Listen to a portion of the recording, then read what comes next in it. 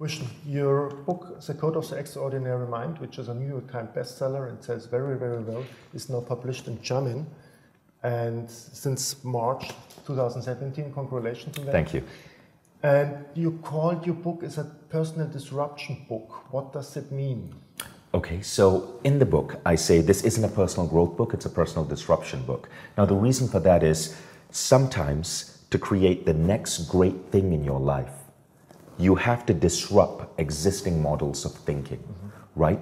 Many people look at personal growth and they are building up based on a foundation that was installed in them from the schooling system. But what if that foundation was fundamentally flawed? See, humanity is going through an era of exponential technological change. If you think about it, by 2029, according to Ray Kurzweil, the director of engineering at Google, all of us will, in our pocket, have an artificial intelligence on our smartphone, sort of like Tony Stark's character in the movie Iron Man. He had this AI called Jarvis. He can ask Jarvis for anything, and Jarvis can give him any question. All of us are going to have our own personal artificial intelligence in our cell phone. The world is going to be more connected than ever. With all of these emerging new technologies, a lot of the old rules of thinking are going to fundamentally change. Let me give you a couple of other examples, right? Many people say universal basic income is going to be a reality. Robots are going to start replacing jobs. Algorithms are going to start replacing jobs. 45% of the jobs out there in the world today are going to disappear in the next 10 years. So why personal disruption? Because many people are still setting goals based on an old world. We set goals to be a lawyer, to be a doctor, to be in marketing. What if these jobs don't exist 10 years from now? 10 years from now, what if our working hours go down, even below the French, to about 20 hours a week? What if universal basic income is a reality and everyone in Germany, everyone in the United States is earning a basic income of about $1,500 or euros a month? What would the world look like?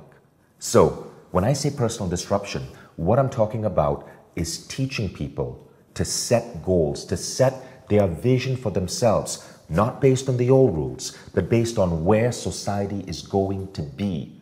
Because this way, you're going to prepare yourself better than everyone else, and you're going to prepare your children better than anyone else. Now, there are a number of different things which I ask people to look at. You got to understand that the world around you, in the words of Steve Jobs, and I quote this in the book, is made up of people no smarter than you. But we follow these rules blindly. Yet, the pace of science, the pace of research, the pace of technology is showing us that many of these rules no longer apply. Let me just rattle off a couple, right? College degrees. I know especially in Germany, people spend years of their life getting a college degree. What if this is no longer going to be necessary 5 years from now? Already, if you look at many companies, my company, even Google, 15% of their staff do not have a college degree. Second, let's look at our models for health, nutrition, and longevity. According to Singularity University, if you're 40 years old today, if you're 40, your lifespan is likely going to be 100 plus. And that is because medical science right now is adding 3 months to the average Western human being's lifespan for every year they live. And after 2030, it's going to be 1 year for every year you live. You do the math. If you're 40 today, you're going to live to be 100.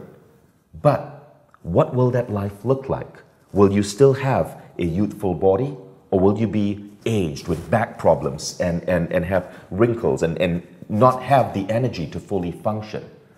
You look at health and fitness. So many things that we do right now for our health actually may be counter-effective for us. Jogging. Turns out, some science is now saying that jogging is not actually exercise. It wears you out as you get older. Aerobics, highly inefficient. Now you look at models for spirituality, whether it's organized religion or it's things such as 5-10-day meditation retreats. Many of those actually are highly ineffective. They are shorter, faster shortcuts to get you the brain states of enlightenment without having to spend years or months in a lotus position.